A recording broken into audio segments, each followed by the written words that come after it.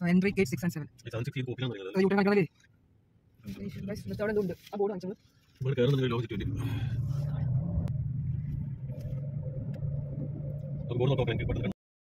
Hi, welcome back to Science Pursuit. അപ്പോൾ ഇന്നത്തെ video എനിക്ക് ഇഷ്ടപ്പെട്ടു തീർച്ചയായിട്ടും. അപ്പോൾ നമ്മൾ എവിടെയെന്നറിയോ? അബുദാബിയിലെ ഏറ്റവും പ്രധാനപ്പെട്ട ഒരു സ്ഥലത്താണ് ഞങ്ങളിപ്പോൾ നിൽക്കുന്നത്. ഷെയ്ഖ് സയ്യിദ് മോസ്ക് അങ്ങനെയല്ല, ഷെയ്ഖ് സയ്യിദ് ഗ്രാൻഡ് മോസ്കിലാണ് ഇപ്പം നമ്മളുള്ളത്. അപ്പം എന്താ പറയുക, പള്ളികളിൽ മുസ്ലിം പള്ളികളിൽ വെച്ചിട്ട് വലിപ്പത്തിൻ്റെ കാര്യത്തിൽ ലോകത്തിൽ 3ാമത്തെ സ്ഥാനമാണ് ഈ ഒരു ഗ്രാൻഡ് മോസ്കിന്. ഇവിടെ ഒരുപാട് മാറ്റങ്ങൾ വന്നിട്ടുണ്ട്. ഞാൻ കഴിഞ്ഞ തവണ വന്നപ്പോൾ ഇതുപോലെ നല്ലായിരുന്നു. ഡയറക്റ്റ് നമുക്ക് പള്ളിയിലേക്ക് അപ്പുറത്തൊരു ഡ്രസ്സിങ് റൂം ഉണ്ടായിരുന്നു. അവിടുന്ന് പർദ്ദയൊക്കെ അണിഞ്ഞിട്ട് നമ്മൾ നേരെ ഡയറക്റ്റ് പള്ളിയിലേക്ക് കടക്കായിരുന്നു. പക്ഷെ ഇപ്പം അങ്ങനെയല്ല, ഒരുപാട് മാറ്റം വന്നു. ഒരു ഗ്ലാസ് ബിൽഡിംഗ് ഉണ്ട്. അതിലേക്ക് ഇറങ്ങിക്കഴിഞ്ഞാൽ പിന്നെ ഒരുപാട് ഷോപ്പിംഗ്സ് ഉണ്ട്. അങ്ങനെ ഒരുപാട് ചേഞ്ചസ് വന്നിട്ടുണ്ട്. അപ്പോൾ അതിനടിയിൽ കയറിയിട്ട് ആ ഷോപ്പിങ്ങിൻ്റെ ഉള്ളിലേക്ക് ഈ ഗ്ലാസ് ബിൽഡിങ്ങിൻ്റെ നമ്മളിപ്പോൾ ഇറങ്ങുകയാണ്. അപ്പം ഗ്ലാസ് ബിൽഡിങ്ങിൻ്റെ ഉള്ളിലേക്ക് ഇറങ്ങിയിട്ട് എന്താ പറയുക, അവിടെ ഒത്തിരി നല്ല ഭംഗിയുള്ള, നമ്മളെ കണ്ണിന് കുളിർമ തരുന്ന ഒത്തിരി ഷോപ്പുകളുണ്ട്. അപ്പം അവിടെ ഞങ്ങൾ ശരിക്കും ഒന്ന് വട്ടം കറങ്ങി ഇത് എങ്ങോട്ടാണ് പോവേണ്ടത്, എവിടെയാണ് ഇതിൻ്റെ ശരിക്കുള്ളൊരു വഴിയെന്ന് നോക്കിയിട്ട് ലാസ്റ്റ് കണ്ടെത്തിയിട്ടോ. പ്രധാനമായിട്ടും ഇവിടെ വരാൻ കാരണം കേട്ടോ, എൻ്റെ ഒരു ഫ്രണ്ട് ഖത്തറിൽ നിന്ന് വന്നിട്ടുണ്ടായിരുന്നു, ഫ്രണ്ടും ഫാമിലിയും. അപ്പോൾ അവർ അബുദാബിയൊക്കെ അടിച്ചു പൊളിച്ചു 2-3 ദിവസമൊക്കെ അവിടെ സ്റ്റേ ചെയ്തിട്ടാണ് അവർ പോവുകയാണ്. അപ്പോൾ പോകുന്ന വഴിക്ക് ഈ മോസ്കും കൂടെ ഒക്കെ കാണാനുണ്ട്. അപ്പോൾ ഇവിടെ അവർ എക്സ്പ്ലോർ ചെയ്യാൻ വന്നിട്ടുണ്ട് ഓൾറെഡി. അപ്പം ഞാനും ഒത്തിരി ലേറ്റ് ആയിട്ടുണ്ട്, കാരണം ഈ വഴി കണ്ടുപിടിക്കാൻ കുറച്ച് ബുദ്ധിമുട്ടി. വഴി മാറുകയെന്ന് വെച്ച് കഴിഞ്ഞാൽ ഇവിടേക്ക് വന്നു കഴിഞ്ഞാൽ, ഇവിടേക്ക് എൻട്രി ചെയ്ത് കഴിഞ്ഞാൽ ഇവിടെ ഒത്തിരി ഗേറ്റുകളുണ്ട്. നമ്മൾ മൊത്തം കൺഫ്യൂസ്ഡ് ആവും. അപ്പോൾ ഏത് ഗേറ്റാണ് ശരിക്കും എന്ന് ആദ്യം മനസ്സിലാക്കിയിട്ട് വേണം ഇങ്ങോട്ട് വരാൻ. വഴി തെറ്റിപ്പോയി കഴിഞ്ഞാൽ ഒന്ന് നമ്മൾ റൗണ്ട് അബൌട്ടൊക്കെ ഒന്ന് കറങ്ങി അവിടെയൊക്കെ കറങ്ങിയിട്ട് വീണ്ടും ഇങ്ങോട്ട് എത്താൻ കുറച്ച് സമയം പിടിക്കും. കാരണം ആദ്യത്തെ പോലെ ഞാൻ പറഞ്ഞല്ലോ, അങ്ങനെ ഇനി അവരെ തപ്പിപ്പിടിക്കണം. അവരെവിടെയാണെന്ന് നമുക്കറിയില്ല. എന്തായാലും അവർ ഓൾറെഡി അകത്തുണ്ടെന്ന് പറഞ്ഞിട്ടുണ്ട്. അപ്പോൾ നമ്മളിവിടെയൊക്കെ ഇങ്ങനെ കറങ്ങിക്കൊണ്ടിരിക്കുകയാണ്. അവർ ഇത് കഴിഞ്ഞിട്ട് ഡയറക്റ്റ് അവർ ഖത്തറിലേക്ക് പോകുന്ന പറഞ്ഞിരിക്കുന്നത്. അപ്പോൾ അവരെ മീറ്റ് ചെയ്യണം. അപ്പോൾ നമുക്കിങ്ങനെ പോയിക്കൊണ്ടേയിരിക്കാം. പിന്നൊരു കാര്യം കേട്ടോ, നമ്മുടെ വീഡിയോ ആദ്യമായിട്ട് കാണുന്നവരൊക്കെ ഉണ്ടെങ്കിൽ ഒന്ന് സബ്സ്ക്രൈബ് ചെയ്തേക്കണേ. ഇത് തൊട്ടടുത്തുള്ള കുഞ്ഞു ബെല്ലൈക്കൺ കൂടി ഉണ്ട്, അത് കൂടെ ഒന്ന് ക്ലിക്ക് ചെയ്താൽ ഞാൻ ഇടുന്ന എല്ലാ വീഡിയോസും അതിൻ്റെ നോട്ടിഫിക്കേഷനൊക്കെ നിങ്ങൾക്ക് വരും. നമുക്ക് മറക്കല്ലേ. എങ്ങനെയാണ് അതാ അതിന് അടുത്ത് കിടക്കട്ടെ, നമ്മളിപ്പോൾ അകത്തായ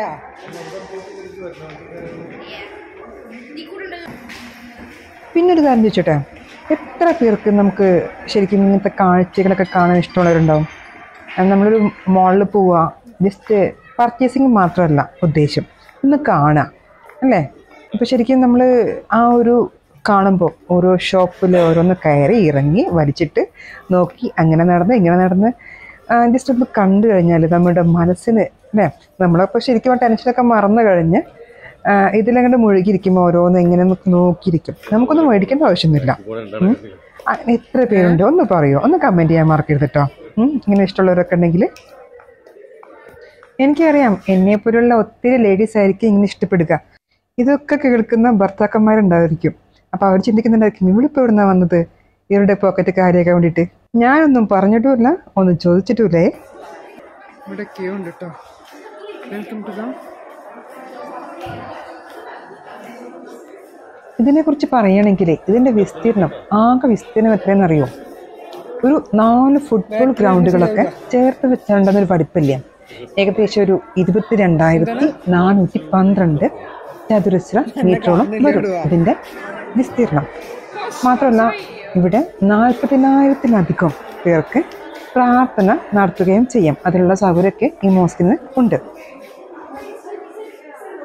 നമ്മളിപ്പോൾ അകത്തേക്ക് കിടക്കാനുള്ളൊരു തയ്യാറെടുപ്പാട്ടോ. അപ്പോൾ അവർക്ക് നമ്മുടെ ബാഗിൽ എന്തൊക്കെയാണ് അതൊക്കെ നമ്മളെങ്ങനെയാണോ എയർപോർട്ടിൽ ചെക്കിങ്, ആ ചെക്കിങ് ആണ് ഇപ്പോൾ നടന്നുകൊണ്ടിരിക്കുന്നത്. അപ്പോൾ എല്ലാവരുടെയും ബാഗിൽ നിന്ന് പലതും എടുത്ത് കളഞ്ഞിട്ടുണ്ട്. ഇപ്പോൾ അതൊക്കെ എന്തൊക്കെയാണെന്ന് പറയുന്നില്ല. അപ്പം നമ്മളിതാ അവിടെ എല്ലാം കഴിഞ്ഞു, നമ്മളിങ്ങനെ അതിലേക്ക് ഇങ്ങനെ കടന്നുകൊണ്ടിരിക്കുകയാണ്. അപ്പോൾ അതിൻ്റെ ഒരു എൻട്രൻസ് നിങ്ങൾക്ക് കാണാം.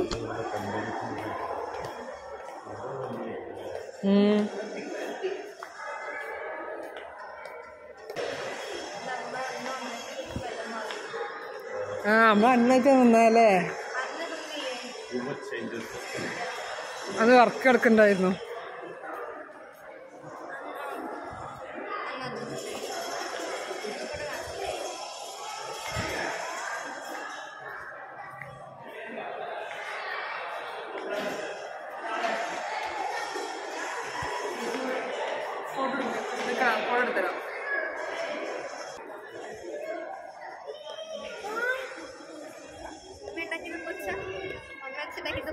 എന്ത്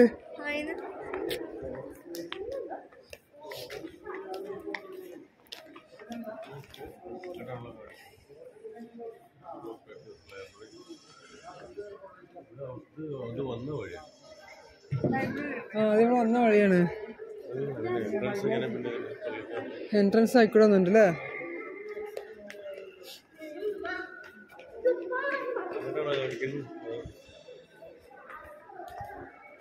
ചോദിച്ചില്ല നമ്മളല്ലേ?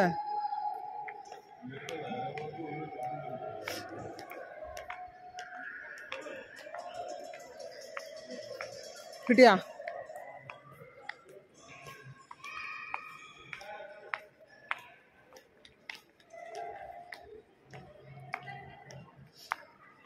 നിങ്ങൾ ഫോൺ ഓണാക്കാം.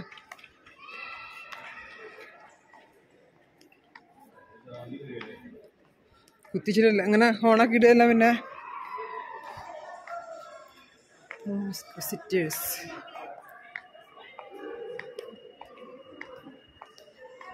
പോക്കറ്റുണ്ടോ? പോക്കറ്റുണ്ടോ?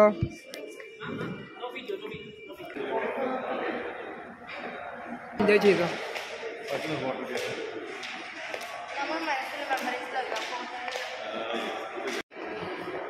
പുറത്തൊക്കെ ഇറങ്ങി കൂടെ തന്നെ പോകുന്നുണ്ടാവും. കണ്ടൊക്കെ കൂടെ പോകണം. നോക്ക്,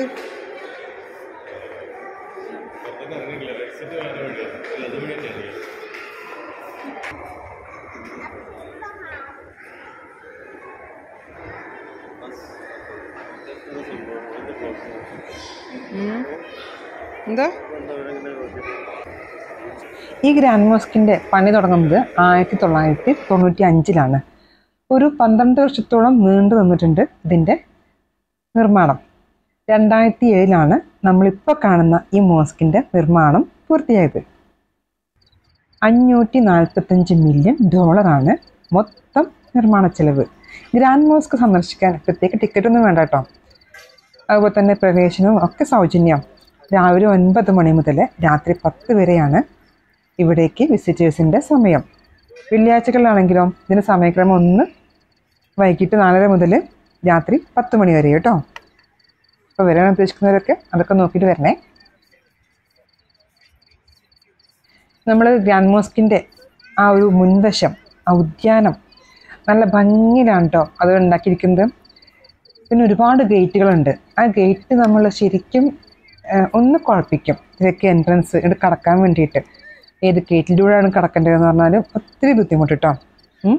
അപ്പം ഇവിടെ നല്ല ഭംഗിയുള്ള മകുടങ്ങളും മിനാരങ്ങളും വലിയൊരു നിർമ്മിതി തന്നെയാണ് ഈ മോസ്ക്. ശരിക്കും കണ്ണഞ്ചിപ്പിക്കും. അതുപോലെ തന്നെ നമ്മുടെ വണ്ടി പാർക്ക് ചെയ്യാനുള്ള സൗകര്യമൊക്കെ ഉണ്ട് കേട്ടോ.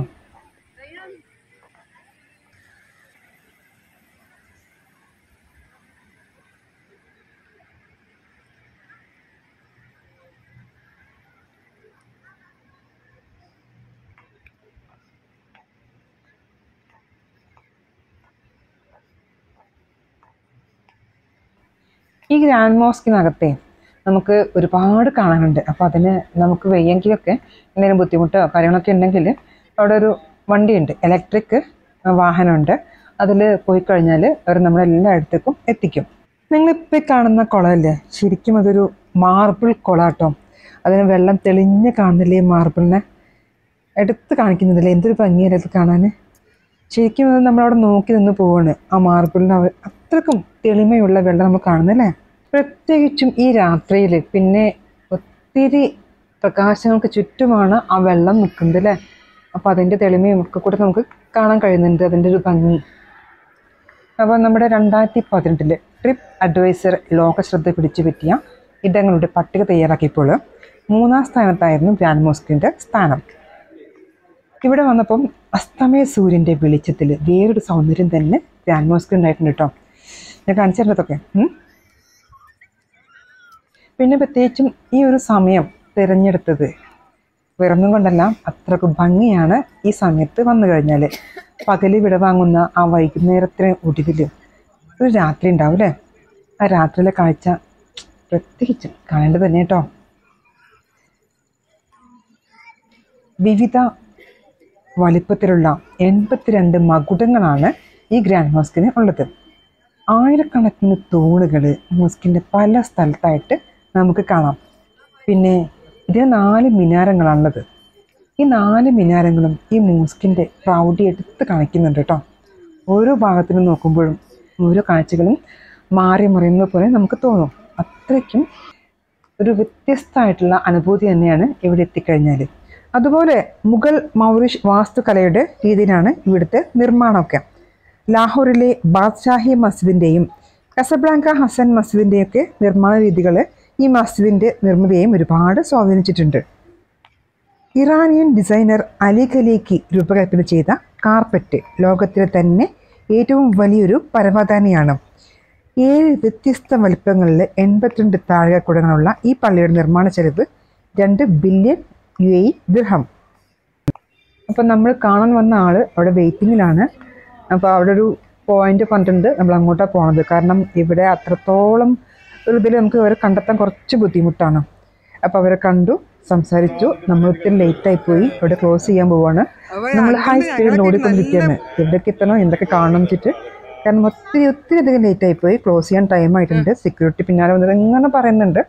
അപ്പോൾ നമ്മളതിൽ ഓട്ടത്തിലാണ്, നമുക്ക് കാണാം.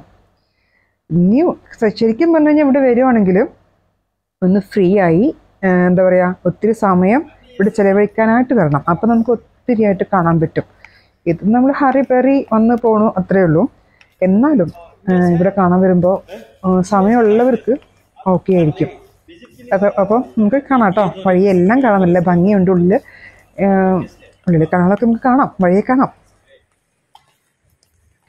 സെക്യൂരിറ്റി ആണെങ്കിൽ പിന്നാലെ വന്നിട്ട് നമ്മളാണ് ലാസ്റ്റ്. അപ്പം വേഗം സ്പീഡാക്കാൻ പറയുകയാണ്, കഴിഞ്ഞു, നിങ്ങളുടെ ടൈം കഴിഞ്ഞു എന്നിരിക്കുകയാണ്. നമ്മളാണെങ്കിൽ ആ ഒരു പോയിന്റ് ഉണ്ട്, അവിടേക്ക് എത്താനുള്ള ഓട്ടത്തിലുമാണ്.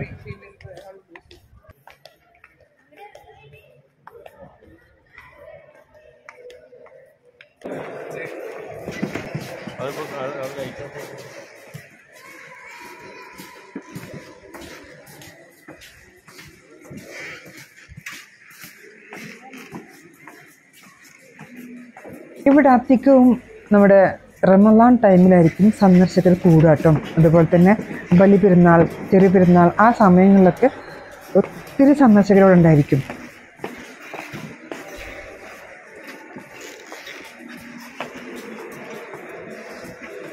ലേറ്റായിരുന്നു കേട്ടോ, ഒരുപാട് ലേറ്റ് ആയതുകൊണ്ടാണ് ഓടുന്നത്.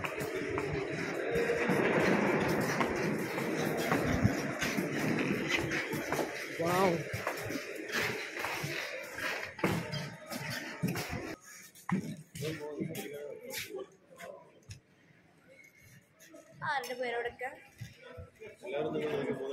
The time is almost yes, so make it fast.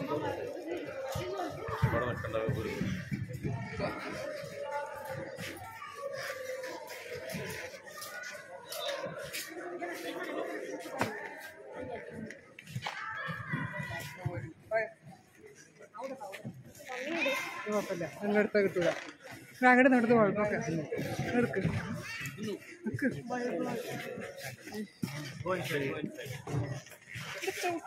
ഇതിൻ്റെ മുന്നേ നടക്കല മോനാരെ എടുത്ത് കൈ പിടിച്ചോ.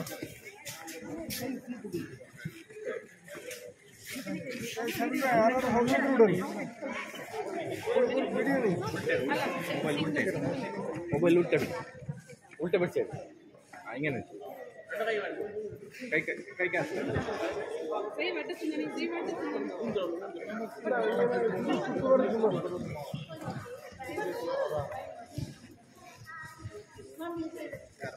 Excuse me.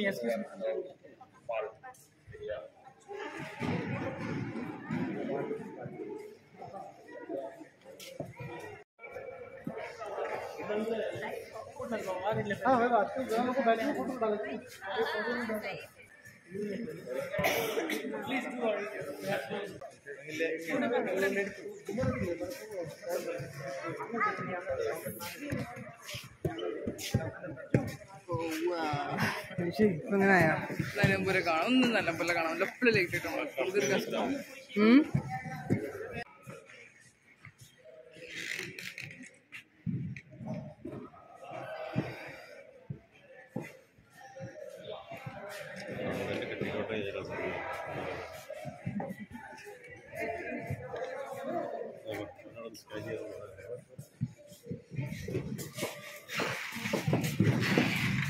പോവാ നീ തിരിച്ചു പോവാ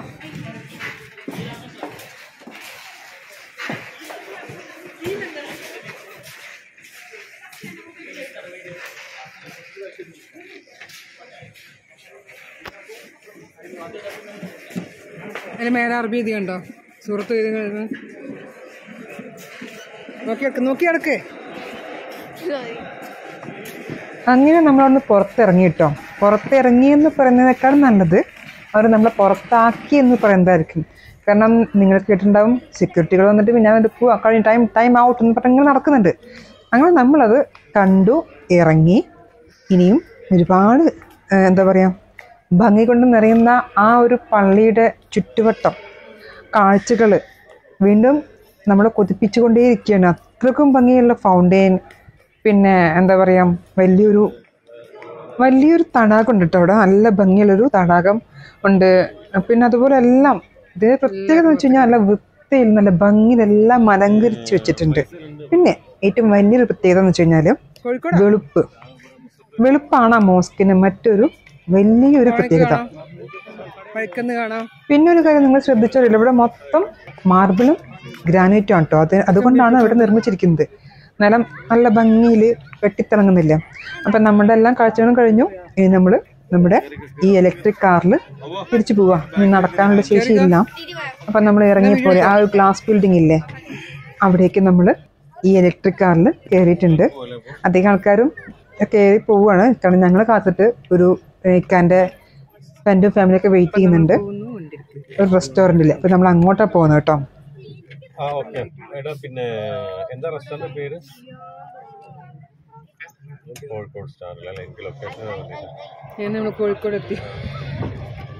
ഇല്ലില്ല, ഞാൻ ദൂരെ വന്നിട്ടില്ല. ഷാബി എനിക്കുള്ള ആക്സസ് വളരെ കുറവല്ല.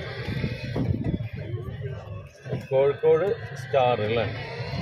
ഓക്കെ, ഇൻഷാല്ലാ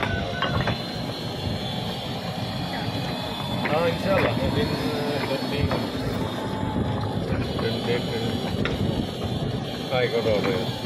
നിന്റെ ചോയ്സ് ഇട്ടാണ് അതിൽ ഓർഡർ ചെയ്യാം.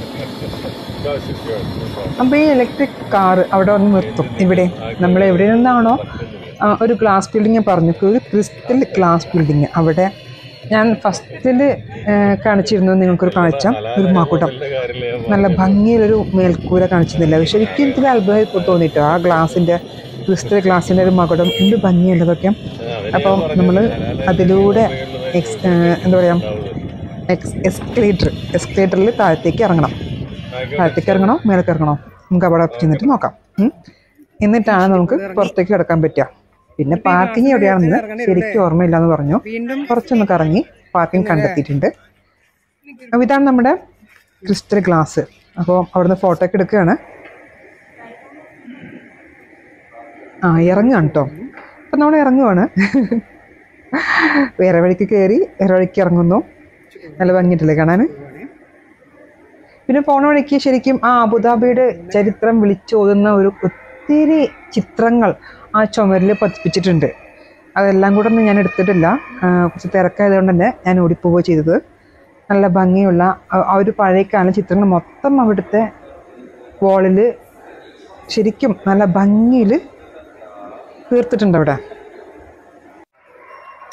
ആ കൂട്ടത്തിൽ 2010 ഫ്രാൻസിസ് മാർപ്പാപ്പ ഈ മോസ്ക് സന്ദർശിക്കുന്ന ദൃശ്യങ്ങളുടെ ഫോട്ടോസൊക്കെ ഈ കൂട്ടത്തിലുണ്ട് കേട്ടോ.